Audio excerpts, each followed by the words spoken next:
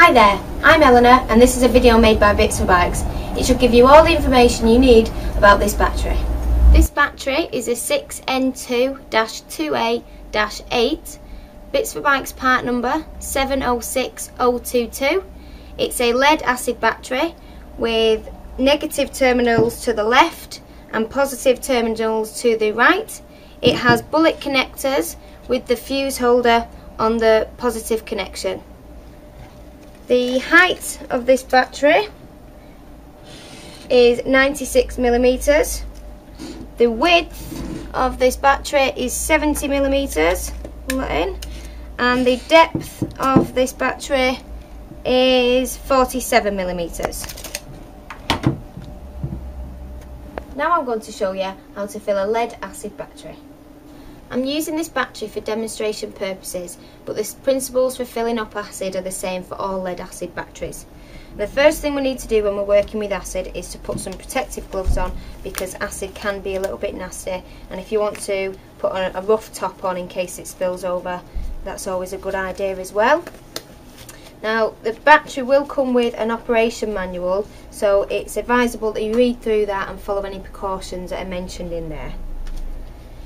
Next thing we need to do is take this breather off. Now your battery might not have one, but if it does, it'll be either on the side or on the top, and it'll just be a little red cap. You simply need to pull off and remove, and that's fine. Next we need to take these caps off on the top. Now yours may have 6 caps, but that's fine, it just means that yours is a 12-volt battery. This one is a 6, so it's only got 3.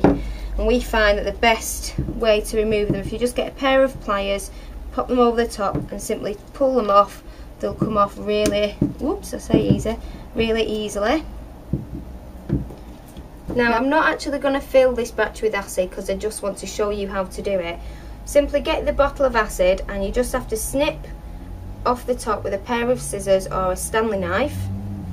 Then you'll find in your box that you've got a plastic pipe that is called a breather pipe, and all you have to do is just push that over the top of the bottle and push it down as far as it can go. Next step is to insert the breather pipe into the cells and start to fill with the acid. Just tip it up and give it a bit of a squeeze and it should come through. Now you'll notice on your battery and the front of it, it will say an upper and lower level. The ideal place for your acid is on the upper level. So once you've reached the top, simply take it out and continue to fill the remaining cells, as so. Once you've done this, you need to just place the little yellow caps that you removed before just on top. Don't push them in, just rest them on top.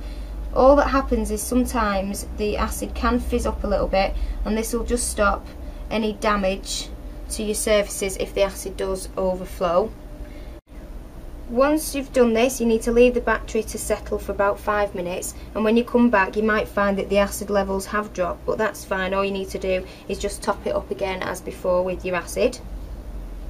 Once this is done, you can put it on a motorcycle trickle charge to top the charge up. Once you're set with that, all you have to do is just come along and replace the caps fully, push them in as they were before.